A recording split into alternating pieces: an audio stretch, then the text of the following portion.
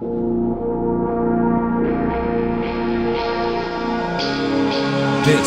is Horror Podcast.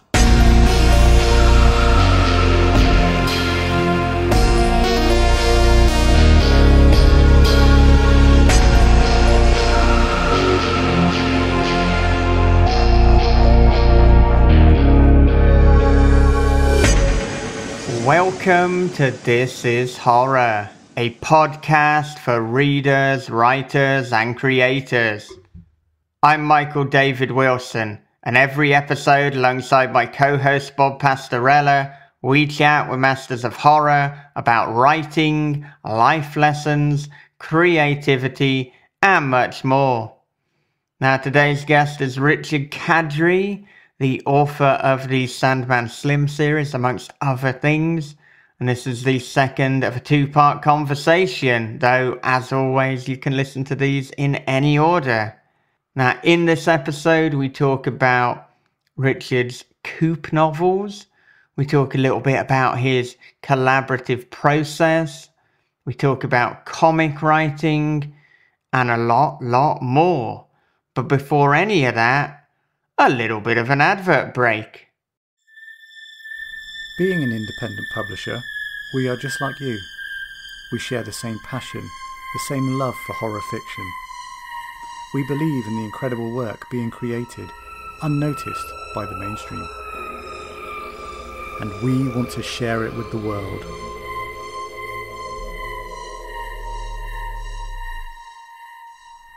We are the Sinister Horror Company. Milene by Josh Schlossberg from D&T Publishing. The absent-mindedness, the nonsensical ramblings, the blank stares. Ward Ayers, physically disabled and confined to his Jersey Shore home, can only watch in dismay as his beloved wife Milene slips further and further into dementia. Until finally, Ward uncovers a dark force behind Milene's decline and must plumb the depths of sacrifice and selfishness to reclaim his wife and preserve humanity's future. Find Milene in paperback, hardcover, ebook, or audiobook online or at a bookstore near you. Okay, well, with that said, here it is. It is part 2 of the conversation with Richard Kadrey on This is Horror. So now that Sandman Slim is done, what is next for you? Well, I just finished my first collaborative novel with Cassandra Caw. It's called The Dead Take the A Train. It's set in New York. It's about a psychic operative named Julie Cruz who is down on her luck. People are taking advantage of her. She's broke. She's trying to move ahead in the psychic operative world of New York, the underground of New York's, exorcist, ghost killing, monster killing world. But people take advantage of her. Her ex-lover takes credit for a lot of her kills. She's just not getting ahead. And she decides one day, I need a guardian angel. And she goes looking for one. And once she does that, all hell breaks loose in New York. We're calling it basically Atomic Blonde meets Hellraiser. What a combination. Fuck, I'm so fucking in on this. So we finished the first draft. We're about to start tearing that apart and rewriting it. And that will be out not next year, but not 22. It'll probably be out in 23. Unless something changes in the schedule, it'll probably be out in 23. So we're going to do at least 2 of those. And we finished the first one. It was a lot of fun to work on. I've never done a collaborative novel before, so there was a learning curve and a lot of fun throwing chapters back and forth. Because my prose style and Cassandra's are almost polar opposites. Yeah. I'm very minimalist, and Cassandra is very dense, very not poetic, but very complicated prose. So there was a certain amount of jostling back and forth, trying to figure out, well, what's that middle ground between our two styles? And we found it. And that didn't take too long. So I think the book will be, it's a bit closer to Cass's prose style than mine, but I'm really happy with it. I think we balanced it out well, and people will enjoy both the story and the prose itself. Yeah, and what did working on a collaborative novel look like logistically? As I've worked on a couple, so I'm wondering, I mean, was it a case of like bouncing things back and forth, going over each other's drafts, or I mean, were there a lot of calls? Talk me through that a little bit. Yeah, Cass had this process that I guess Gaiman and Terry Pratchett had used for Good Omens, and that it was that bounce, like, I'll send you my stuff and you rewrite it till you're happy, then you send it back to me. I'll rewrite that and I'll add stuff, and then we'll send it back to you. And so it just sort of grew out of that. So it was a lot of bouncing stuff back and forth. And the fact is, Cass and I know each other well enough, and neither one of us is so ego-driven that either of us got huffy with the changes. So we were able to find our way into a balanced narrative pretty quickly. So I was really happy about that, and I think we're both pretty happy with the book at the moment. It needs a ton of work, of course, because we were learning along the way, and any book, any first draft is going to need to get beaten up with a pipe wrench for a while, and Right. a collaborative one, which is more complicated, may need even a little more of a brutal working over.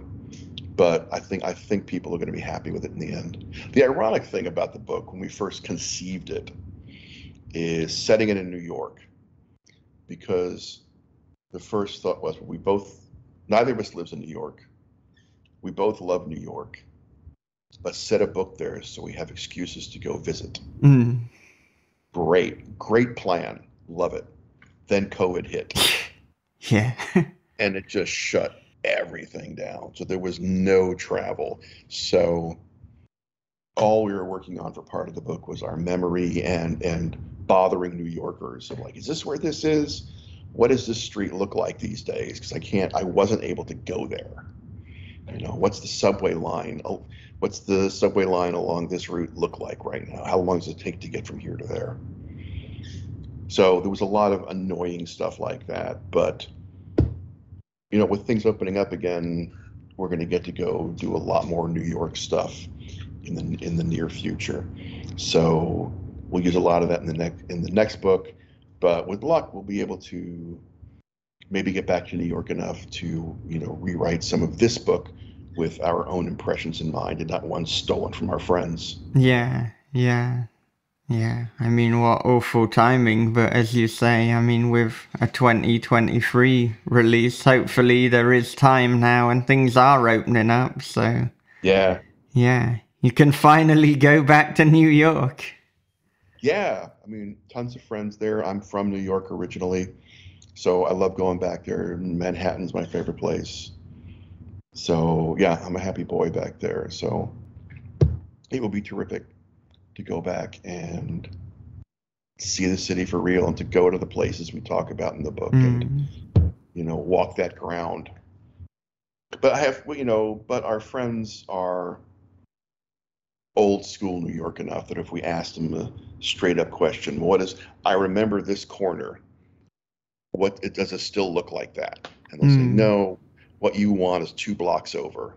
Yeah, like that area got gentrified. What you want is couple of blocks off that's still kind of people have kind of forgotten about. It's a little more rundown. Yeah. Did you spend most of your childhood living in New York then? No, I only spent the first 10 years of my life. Then my mom, for various reasons, took us off to Houston, Texas. So I lived the next 10 years in Texas, which were much crazier than New York. And then after 10 years of that, some friends of mine moved to LA to go, we want to write for TV and movies. And I said, sounds good to me. I just packed all my shit in my crappy little car and just drove to LA. Took a couple of days. But I arrived in LA with, it was a kind of a spontaneous move. It's the kind of thing you do when you're like 20 years old or early 20s. Where like literally I just put my stuff in a car, drove to LA, and kind of went, once I got there, it was like, well, I have a few $100 and nowhere to stay. I should have thought this through better. Yeah. I slept in my car a couple of nights, a few nights. Back when you could do that. It was long enough ago where you could find a side street and sleep in your car and not get murdered or have the car ripped apart. And I tracked down some friends of mine who were living there. So I got to couch surf for a while before I could get my own place. So, but like I said, it all worked out. I was in LA for years and I loved LA, and that's why so much of my work is set there. That's why Stark is set there, and some of my stories. I lived in San Francisco longer than I lived in LA, but I haven't written as much about San Francisco for the reason that I feel like San Francisco is kind of, it's an easier, prettier place to write about. That doesn't appeal to me. LA's a mess. Hollywood's a mess. And I find that much more appealing. Besides, someone like, I kind of feel like in terms of fantasy, Christopher Moore kind of owns San Francisco. Right. So it was like, well, Chris, and he's a friend. It's like, I'm going to stay out of his playground because he does it so well that I'm not going to worry about it. I'm going to go other places. So yeah, stuff set in LA, stuff now is set in New York. Trying to go to other places I love, but aren't. Yeah, aren't San Francisco. I've written 2 books about San Francisco, and that's kind of all I think I need to write. I wonder what were some of the crazy things that you experienced in Houston, Texas? A lot of violence. A lot of violence, a lot of drinking, a lot of drugs. Back when I moved there, I was a weird kid from New York, and so that didn't go over great with the Cowboys. Right.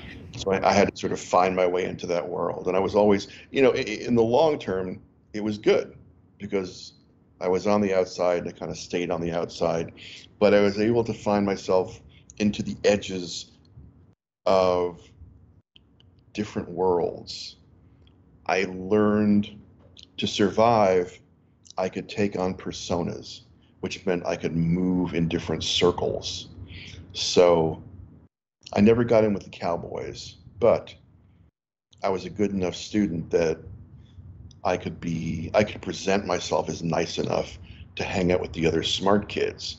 But then at night, I had a whole other set of friends who were in downtown, who were in the Montrose area, and that was the gay part of town. It was the drug part of town. It was the art part of town. And I could go do that at night because that was closer to my heart. And I could be that person at night, and I could be someone else during the day. So I think that helped my fiction in the idea of taking on other personalities and like, how does one exist in these different worlds, and imagining my way into that, and doing a well enough job that I survived it all. Yeah, I can confirm all that because I'm an hour and a half away from Houston, and every single time I've ever been to Houston, I have seen so much violence. Yeah, to this day, I'm really surprised by it. I thought that would have died out a while ago, but it's still it's fucking crazy place. Yeah, I've had more guns in my face in Houston that I can count, and not even bad reasons. Just I had this drunk come up to me in a car wash and stick a .45 in my face and go, "I just got a new gun." He was the happiest, friendliest drunk you ever want to meet, but he was a happy, friendly drunk with a .45 about 2 inches from my nose. Yeah. So even the nice people are going to fucking kill you there. Yeah. And now, I mean, I haven't been in a while because of COVID and stuff like that. Yeah. Now, I'm not really big into travel anyway, but, the last time I went and it was for a meeting, and we ended up going to a restaurant. I didn't talk to nobody. Yeah. And they were like all talking. I'm like, hey, they're like, man, we in Texas. I'm like, I understand that, man, but we're in Houston. Yeah. You're going to end up saying the wrong thing to the wrong person, and you're going to get fucked up. Yeah, that's my memory of my childhood. It's funny to hear that there are those aspects to it still. It's supposed to be a big cosmopolitan city these days, but I can see that part of Houston never dying out. No, and the Montrose area was like, that's where we all went out. I mean, shoot, you get out there, you got Westheimer, you go out to Numbers. We went into Sure, all that stuff, man. sure. And then as you got a little older, you go check out bands at Fitzgerald's and stuff like that. And Yeah. we had local bands that got a gig at Fitzgerald's. You'd have to go. It's like, well, fuck, man, that's like the big league, Yeah, absolutely. What was that other club? $1 Million City Dump. Clubs are concerned. Yeah, I don't know. I wonder what Montrose is now. I'm sure it's all gentrified all to hell. From what I've heard, yeah. Yeah. It was fun when it was run down, and it was just run by crazy people and artists, and occult bookshops where they would take a photo of you and show you your aura, things like that. Yeah, those were the days. But yeah, things have gotten crazy now. But you can still go down the highway there, and you can find that place and hang out in a strip club and eat steak. So yeah, ain't nothing wrong. Well, now that I'm in Austin these days, and what I discovered through friends is the gas station restaurant from Texas Chainsaw Massacre still exists. Oh yeah. And you can go there and you can buy barbecue and you can hang around and take photos, and hell yes, I'm going to get some friends and we're going to take a Texas Chainsaw Massacre vacation out there. buy some of that barbecue, bring it home. Yeah. I don't even care if it's not the best barbecue. Right. I just want some Texas Chainsaw barbecue. Yeah.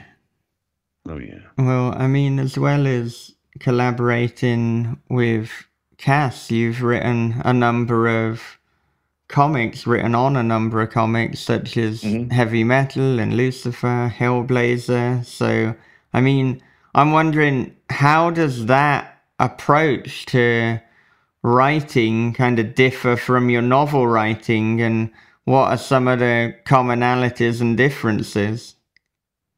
Well, the first thing I had to learn with comics, I had to trust with comics, was the artist. First time I tried to write comics many years earlier, they were very wordy. Long captions, long sentence, bits of dialogue that just sort of dominated the page.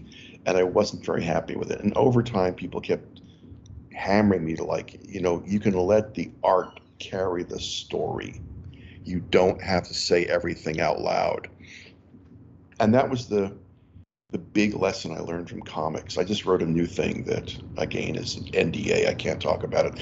But a lot of that, I was able to cut out tons of verbiage because I know the artist is good and I know the images will carry the story. I learned from Kubrick too. Kubrick is an image guy.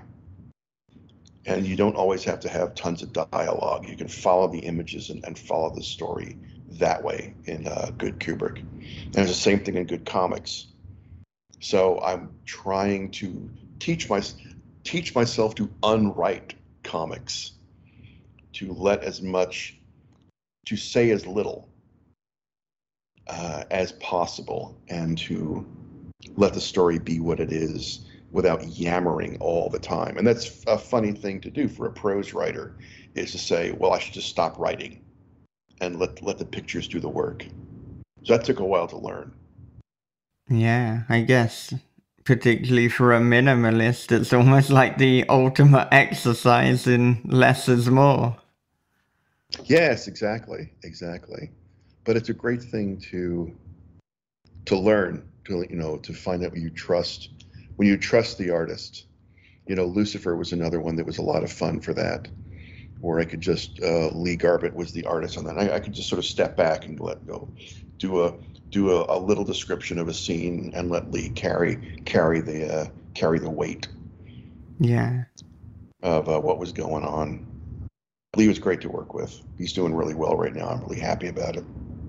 Yeah, and with so many different disciplines with your novels, your graphic novels, I think you do some games work. There's also some teaching. I mean, how do you balance your time and projects, and what does a typical daily routine or a weekly routine, if that's easier, look like? I haven't really done game stuff. I've done some film stuff, though. None of which... A lot of stuff I can't talk about. I've done film stuff mostly under the table. I have a film script called Dark West that I can talk about. That's we have a producer, we have a director. We're now just looking for the right combination of money, like everybody else, to get the thing done. But that's a fun vampire / cowboy / car thieves story that we're putting together for that. So I've done some film stuff, and I've done some under the table, writing for films that people don't know about and never will.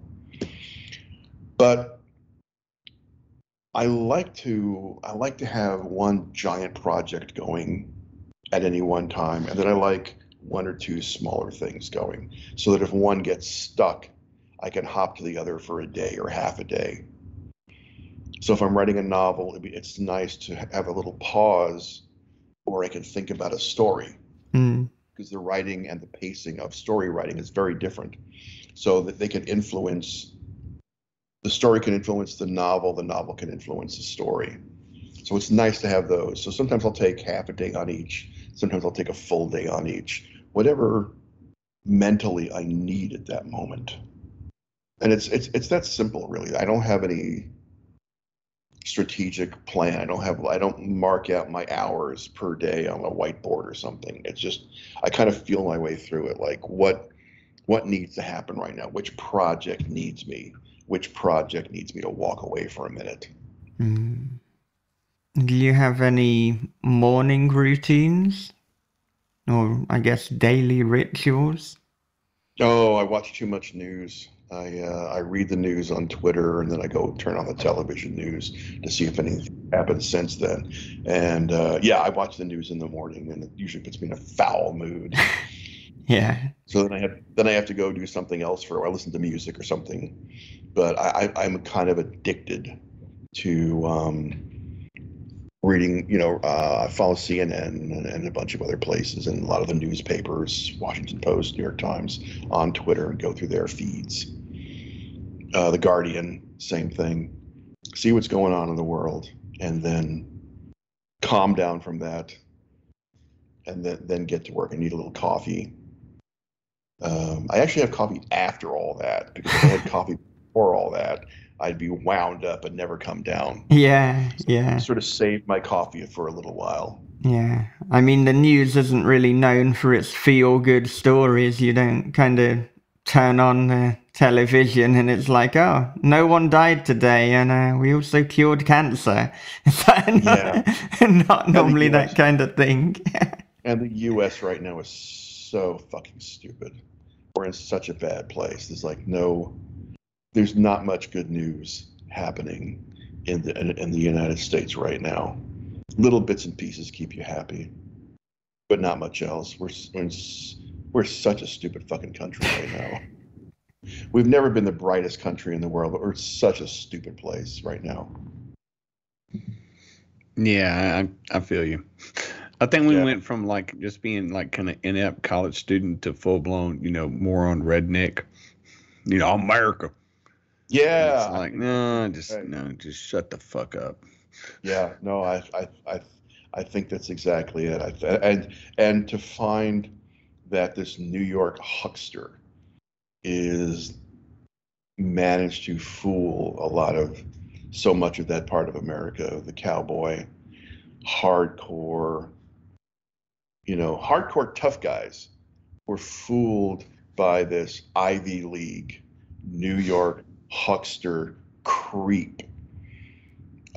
Still makes me very sad. It's like, do you people have no self-respect? No. That you're gonna get your head turned by this dumb carny? No, apparently not. Apparently, as long as he says enough dumb stuff that makes people angry, that also makes them happy. So, yeah, we're an ugly place at a dumb time. Yeah, it's like that's.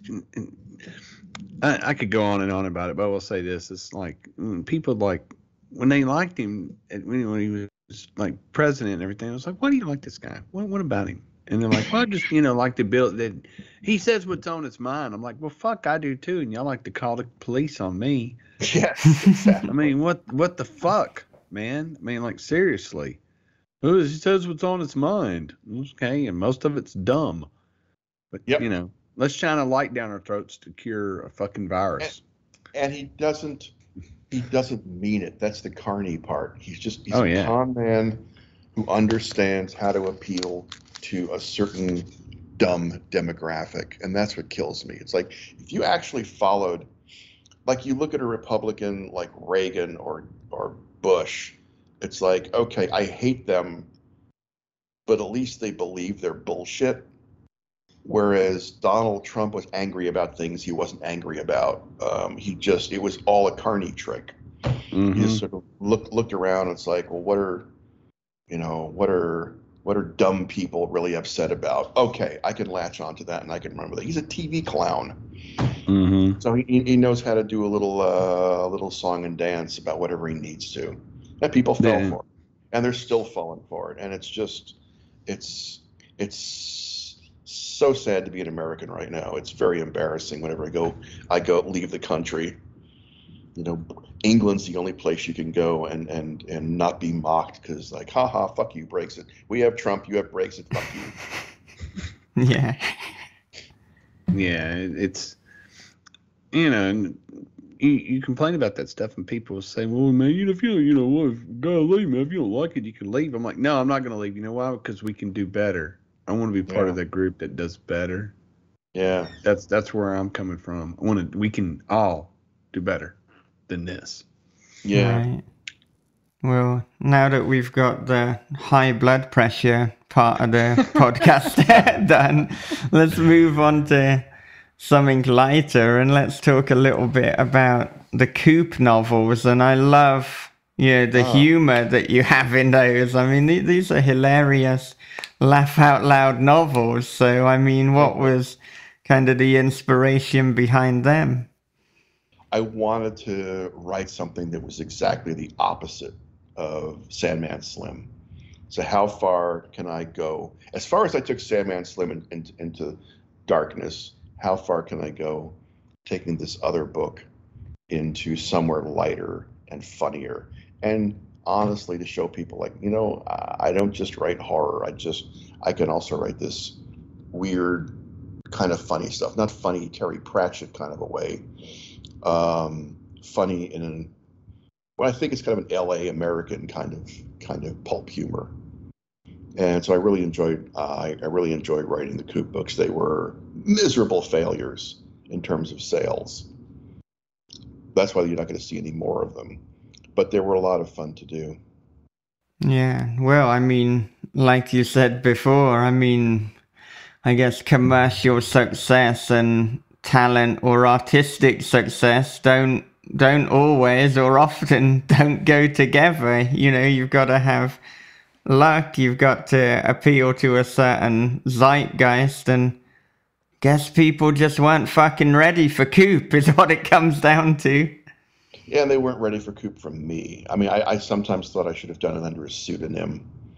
Or do it the way Ian Banks did his science fiction versus his literary novels. Stick an initial in there to go, this is different. This isn't the same. I should have just used a pseudonym. Tried it that way. I was dumb. I don't fucking know about that. I mean, I see the logic. I see why people do it. But I also think, look, we're multifaceted human beings. We have different modes. We have different likes and tastes and aesthetics and it's a different fucking book. If it was a Sandman Slim novel, then it would be called a fucking Sandman Slim novel. It isn't. Yeah. So I don't know. It's very bizarre sometimes how people don't want to read what they would enjoy if it was by another author. Why they expect you to play the same note over and over again as if you're the literary equivalent of Motorhead. Well, that's the thing. I mean, it's not just in writing. You see it in all art. Somebody does something and then they do something else and people hate them for it. A band tries a different sound for an album and people just try to kill them, or somebody from the band does a solo project that doesn't sound like the band. People hate them for it because people, as much as they say they want novelty, they want the same thing over and over and over again. And a lot of people, not everybody, but enough people that, I know musicians and I know other artists that just, it can feel like a trap sometimes. It's like, yay, we have success. And now we're kind of in this little box and we have to be careful what we do next. It's kind of like with Andy Kaufman and Tony Clifton. I think that Tony Clifton was invented because Andy got bored, and when Tony got really popular or started to get popular, then that's when Andy said, "You know what? I'm going to turn Andy into the asshole now." I actually got to meet Tony Clifton once. He came to San Diego Comic-Con, and he was as wonderfully abusive to everyone as you wanted Tony Clifton to be. He was there in his suit, his ill-fitting suit, with a blonde babe on each arm, and like a real glamour babe, and just wandered around insulting everyone. And I should have followed him around to see how many people had any idea who this guy was, because he didn't announce himself. You either recognized him or you didn't. And it was just wonderful. It was wonderful to see him there not holding back at all, not holding back, and not being a jerk in the way you would expect some people to be a jerk that I've run into at science fiction conventions. You run into those jerks who are there to mock people. Maybe someone's dressed as Wonder Woman and they're a little overweight, and there's the kind of person that's going to mock that other person's happiness. And you just want to punch those people. I got into a fight once on a panel with some guy in the audience who was trying to do that. Luckily, I was able to shut him down. But you never do that stuff at a convention. You don't do that stuff in life.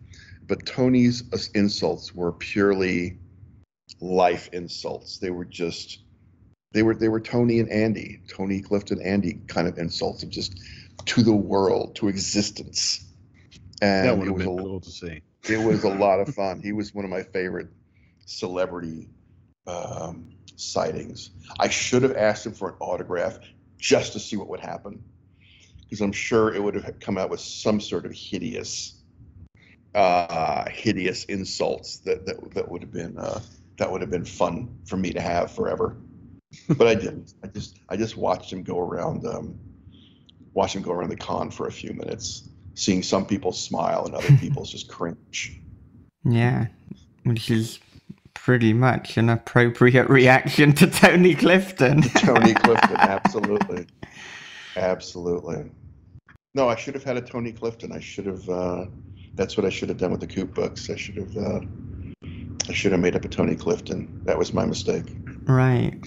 Well, I mean, speaking of that, do you think if you try something that is too far removed from, I guess, the aesthetic you're known from, do you think you will go for a pseudonym? I don't know. I honestly don't know right this minute. Basically, I've written 20 books. I'm very proud. I mean, I'm happy with Stark. I'm proud of that series. But I'm also proud of some of the other work I've done that wasn't Stark related. Again, none of which sold very well. I wrote a young adult novel called Dead Set that I'm very happy with. I wrote a second world fantasy called The Grand Dark that I'm very happy with. Neither of those sold. I'm happy to have written them. I'm happy that they're under my own name, because I think even though they're very different, they represent my point of view. I'm just hoping over time that people come to discover them. And there's not much more I can do. They're in print. Yeah. And hope that people will discover them along the way. And right now, I don't have any ideas that are so different. I don't have any Coop kind of ideas where I'd run and hide from it. Right. So right now, it's all me. And yeah, I wish the Grand Dark had taken off a bit. I would like to have written a sequel to that, but it doesn't look like it's going to happen. It's perfectly set up for a sequel, but a second book, which I had kind of mapped out. But, that's showbiz, man. It's like the first one didn't make money. No one wants the second one that's not gonna make money either. Right. Yeah. Yeah. And I mean, to now be done with Stark, I mean, does that feel scary? Does that feel liberating? Is it a combination of the two? Absolutely a combination, because I'm kind of reinventing myself. Yeah, I mean, people know me for Stark for the most part, and I'm hoping to come at them with something new that they'll enjoy as much. And I don't know. I have some proposals out. I'm working on a new one right now just because it kind of hit me in the last couple of days that I should do this thing that no one's asked for. It's just like, oh, you know what? I have this idea. I think I'll do it. So yeah, it's a combination of feeling happy that I left the series in a good place. I'm happy with where I left Stark and the other characters. And then there's that nervousness of like, what do I do to move on from here that will make myself and make my readers happy. So that's what I'm working on right now, trying to figure that out. And I have some horror. Like I said, I have some horror stuff in the works. I have The Dead Take the A Train, which is definitely horror. And we'll just see what happens from here. Like Sandman Slim, I couldn't have predicted what's going to happen with that. I cannot predict what will happen with any of this other material. I just hope people like it. Yeah. And I mean, even though we spoke about luck before, I mean, it's funny how the harder you work, the more things you put out into the world, the more you kind of up your odds of getting lucky. And it certainly sounds like, you've got a lot of different things going on. So you just got to throw things and hope that something sticks. That's kind of what you have to do. I mean, it's taking chances. You have to keep taking chances. You have to keep pushing yourself a bit. It's like, I could have kept going with Stark. I could have done more Sandman Slim, but if I didn't, it's like, you know what? The story's done. Yeah. This is Stark's story. And I'm happy where I left. I'm happy to have left at book 12. Because I thought of it as two arcs of 6 books. And with a series like that, I always thought of it as like, I don't want to write 15 of these and have people be sick of them. It's like you don't want to be the last person at a party, right? Where everyone just wants you to shut up and go home. You want to leave while people are still happy to see you. And so Stark put Stark to bed, and I think in a good way. I'm pretty happy with how the last book turned out. Yeah, and I mean, as this is a horror fiction podcast, at least in name, what do you think your most overtly horror story is? Whether that's a short story, a novel, a graphic novel, whatever it is. Probably anything I've written for Ellen Datlow. Ellen always challenges me with story concepts. She'll call me up and say, write a doll story for me. Yeah. Like, what? I don't know anything about dolls. It's like, well, write a doll horror story for me, and we'll see what comes up. And in the end, For instance, that doll horror story I wrote called Ambitious Boys Like You. I'm happy with that, and it's a pretty horrible story. And I've written other stuff for Ellen that's along those lines. I did a new one for her Monsters anthology. But like, write a monster. Well, what the hell's a monster? It's like, well, that's for you to decide. Yeah. So anything I've had pretty much any Ellen Datlow anthology makes me happy, and I think Ambitious Boys Like You in her doll anthology is a good example of just straight up pure horror, of me taking a step back from Stark, which kind of walked that line between urban fantasy and horror, and just went to straight horror. The two writers I think of when I'm writing horror, not that I think of when I'm writing horror, but when I hit a wall, when I have that moment of like, I'm writing what I know is horror, and it's like, what's the next thing? It's like, I don't have the next image, I don't have the next scene, I don't have the next thing that this story needs to keep propelling itself forward. Two people I come back to are Clive Barker and Joe Lansdale. And it's like, if I think about them for a few minutes, what would Clive Barker or Joe Lansdale do at this moment? Always breaks me through. I think they're such solid writers in very different ways that those two inspire me a lot. Stephen Graham Jones also, but the two big ones in my brain when I'm stuck, like, what the hell would these guys do, are Barker and Lansdale. Lansdale's just a great writer. I mean, they both are, again, in different ways, but they've both done terrific work in different genres. Oh, yeah. I mean, Lansdale, he could write a shopping list and make it interesting. He'd be absolutely hooked. Mm-hmm. Absolutely. Yeah, from the get-go. I think the first thing of his was The Drive-In, his first book. It was at least the first book that people talked about. It's the first one I remember people going, have you heard of this damn thing? It's crazy. So that was my introduction to Joe Lansdale. I know he wrote a lot of thrillers during that time, too. Yeah. And I know with him, whenever you ask kind of about genre and what he's doing, he's like, my genre is the Joe Lansdale genre. That's it. He exactly. refuses to be put in any sort of box. Yeah, I have this new book of Hap and Leonard stories right now that I'm going to blurb very soon. And I mean, those are as far from The Drive-In as you can get. You wouldn't know it's the same writer necessarily. Yeah. But it's still Lansdale. But it's all Lansdale. Mm-hmm. Absolutely. Yeah.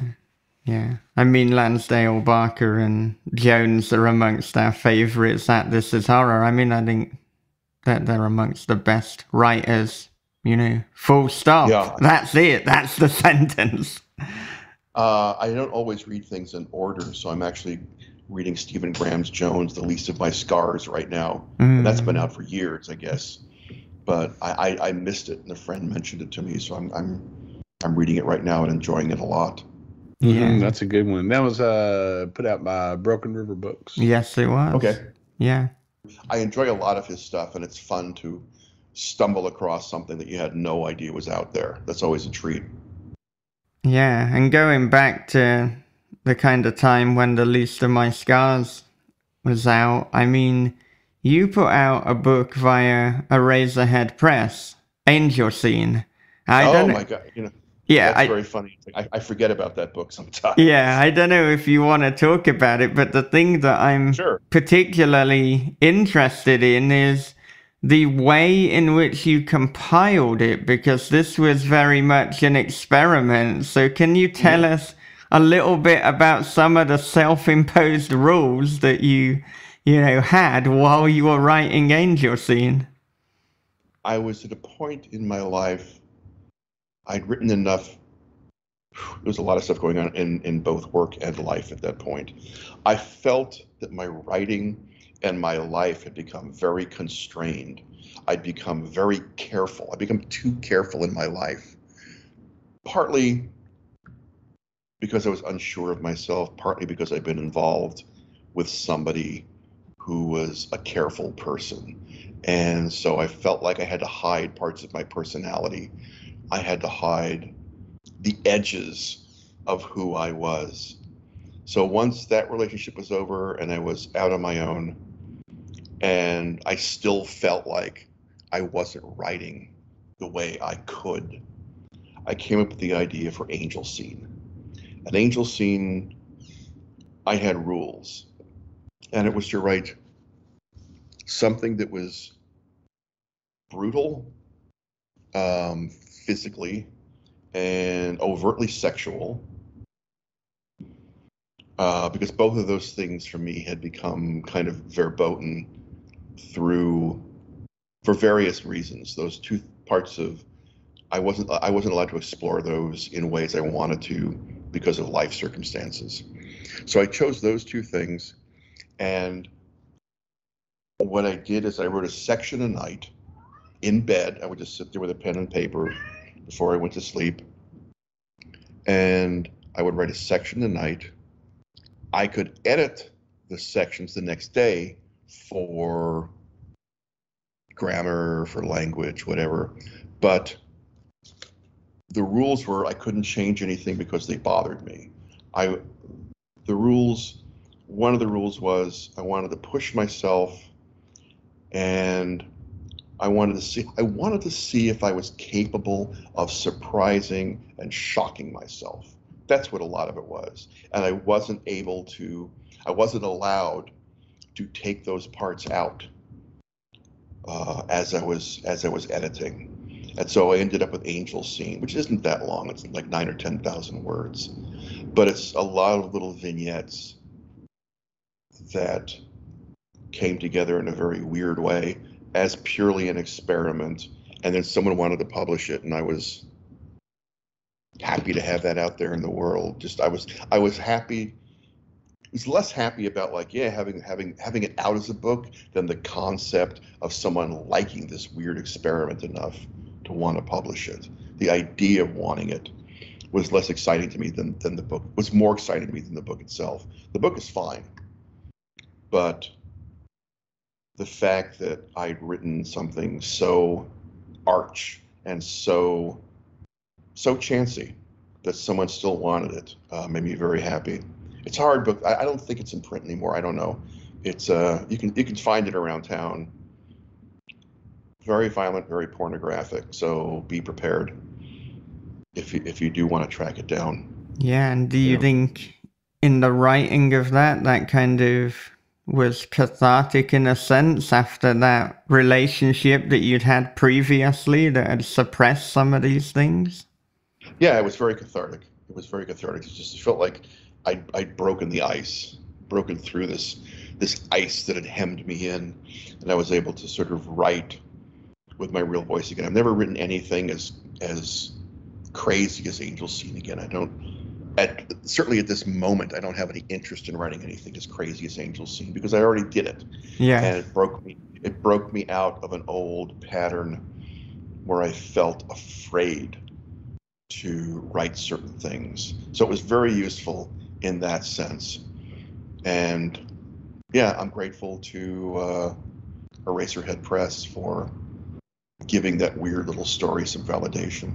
Yeah, and in speaking about Angel Scene, we've now gone full circle and we're all the way back to confronting and facing failure and facing fear and, saying yes. Yes, exactly.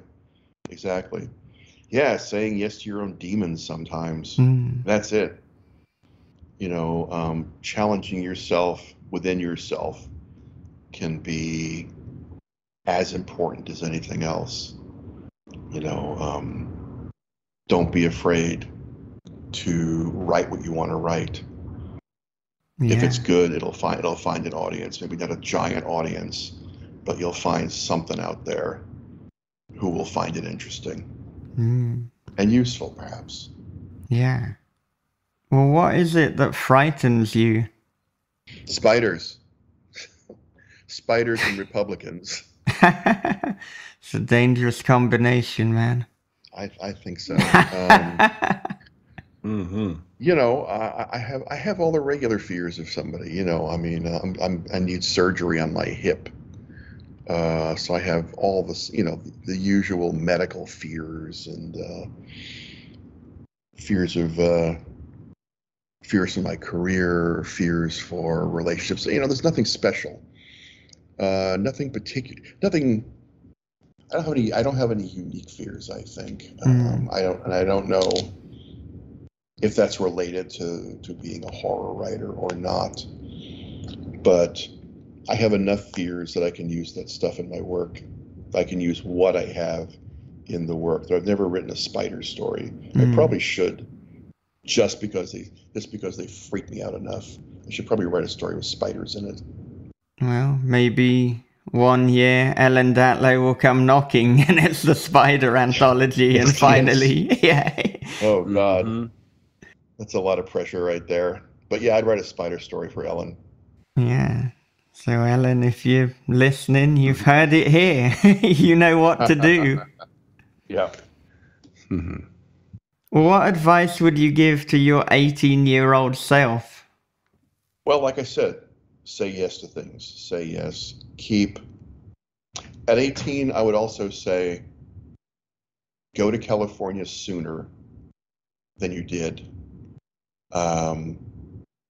And don't be afraid of what you like. Don't be afraid of the things that interest you. You know, go to California. I should have been in California earlier because I got to California when punk was still around, but I'd love to have been there a little earlier in the scene. I mean, punk's been around in LA for a long, long time, but there was like a period of punk an earlier period of punk. I would like to have seen some clubs. You know, I never got to go to the Mask, places like that.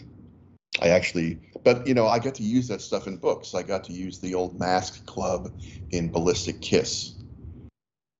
So I got to visit those parts of a past I never had. Got to use it in fiction. So that's nice.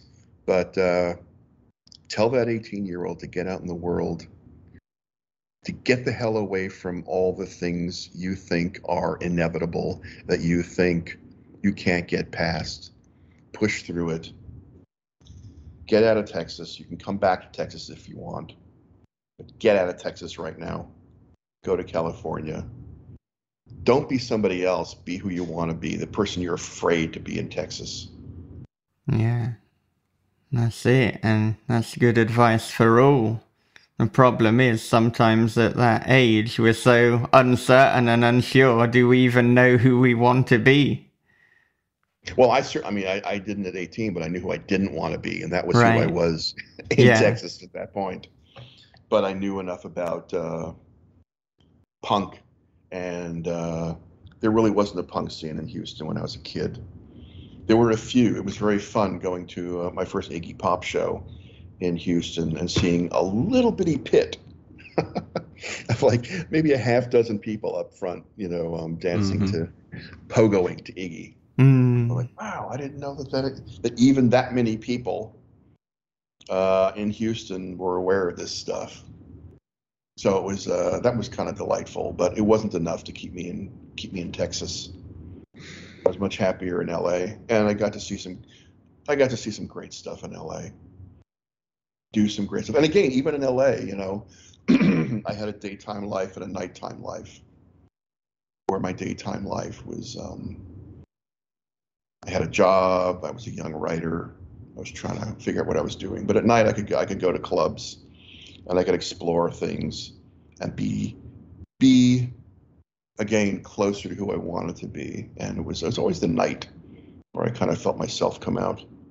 Yeah. You know, so I would go to see shows by myself. Friends didn't even know about it because I'd be going out when they were all asleep, going to clubs and stuff like that. Because I didn't want to explain myself to people. I hate explaining myself. It's one thing to ask, oh, what are you into? Here's what I'm into. Well, explain what that means. I don't want to. This is what I like. Here's why I think it's good. That's all you need to know. I don't want to explain myself. And so, yeah, so I had two lives for a long time, and now I don't have to do that anymore. Yeah, well, that's liberation right there. Yeah. Well, this has been absolutely fascinating, so we really do appreciate you spending the majority of your evening chatting with us. This has been fucking fun, man. Thank you. Oh, this has been a lot of fun. I really appreciate it. Thanks for asking me. I really had a good time. Where can our listeners connect with you? The two, probably, well, I'm on Twitter, Richard _Kadrey.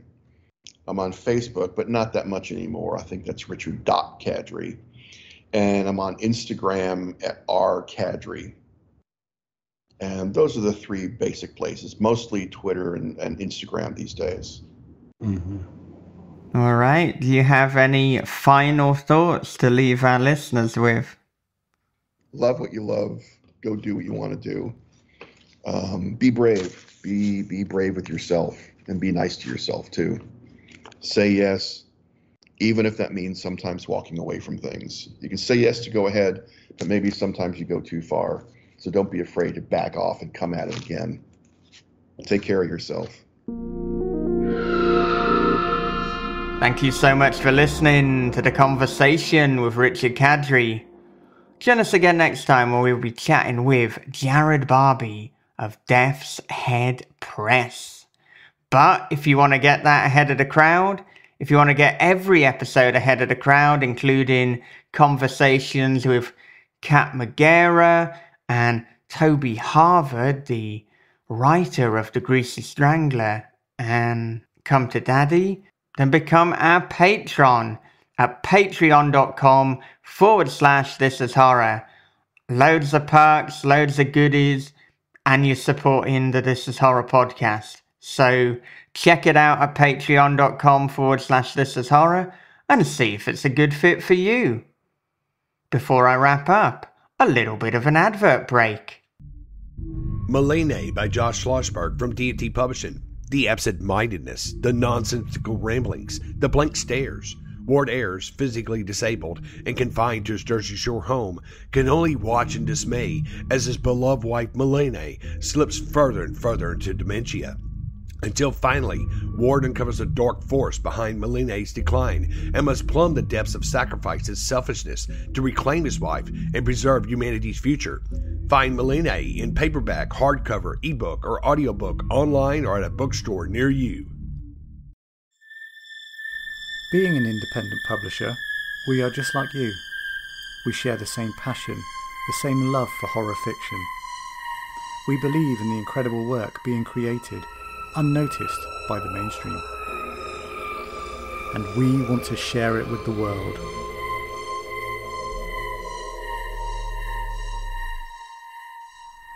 We are the Sinister Horror Company. As always, I would like to end with a quote. And I have really been delving into Stoicism lately. It has been awfully helpful during this really turbulent time that I'm going through. This is, in some ways, the worst time of my life. But, you know, I'm persisting, and having the Stoic wisdom has been helping me to get through and really putting things into perspective. So here is a little quote from Marcus Aurelius. Let us prepare our minds as if we'd come to the very end of life. Let us postpone nothing. Let us balance life's books each day. The one who puts the finishing touches on their life each day is never short of time. I'll see you in the next episode with Jared Barbie. But until then, take care of yourselves, be good to one another, read horror, keep on writing, and have a great, great day.